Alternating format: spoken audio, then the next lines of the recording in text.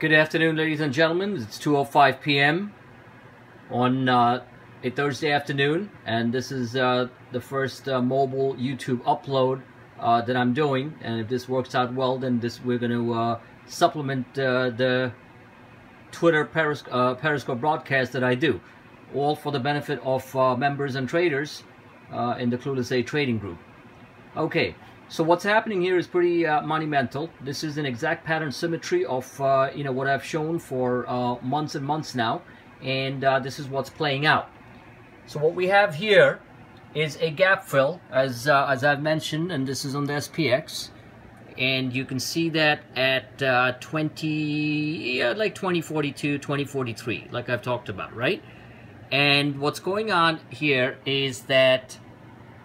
Okay, that's better. That's better. Okay, so what's going on here is we are entering the gap fill, but looking at the pattern symmetry, the pattern of what's going on here on this rising wedge, look like it's going to basically have a power breakout. And if it does a power breakout, we have levels that we are going to encounter major resistance. The first one would be around 2084.21, and that'll replicate this particular portion of the move and replicate it out here, right?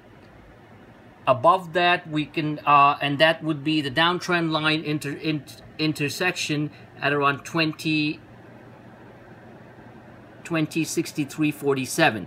I just have to keep on refocusing this by touching the iPhone screen. Anyway, the bottom line is that this is a very powerful move here.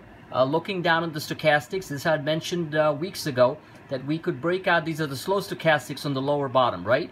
So that we can stay overbought for weeks in a row. When I look at my swing 533 chart, it tells me that there's another possibly another 2 weeks, if not 3, left of this rally. That should bring us up to test the highs, and then we hit a roadblock, and we pull back. In my opinion, we pull back, at least have a substantial retracement. Whichever the case, you look at the short-term fast stochastics here, certainly overbought, but it doesn't seem to be coming down below the 70-75 level here. And that's a sign of relative strength. That's the bottom line. So looking at this here, as people are pondering, oh, where are we topping? It's the same thing as when we kept on asking, or many of you kept on asking, where are we bottoming? Look at this move down here. This was a straight 90-degree fall. What's happening here in between the double bottom and all these corrections, and you can see this consolidation, which is good. That lets off the hot air. That this is moving more in a 45-degree angle. I covered this extensively in one of my advanced coaching sessions. So this is actually a better way of doing things than having a big, fat V-shaped move like this one, in which case the rally would be exhausted a lot quicker. Here it's taking its time, and this happened very quickly. And I had said that before, that the faster it happens, the better it is. And now that we're climbing, it is a very strong possibility that this particular move, these two red candles, and this is the daily chart, gets replicated here. So that's it. That's what I wanted to show.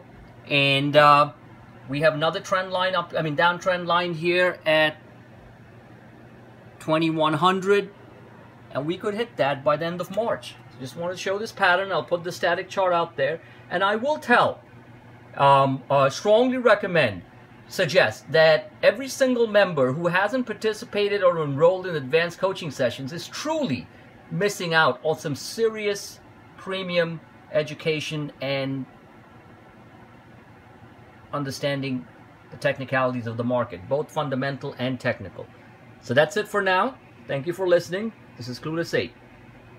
And would like to get some feedback on this YouTube broadcast so that I know if I should be doing these more. Thank you.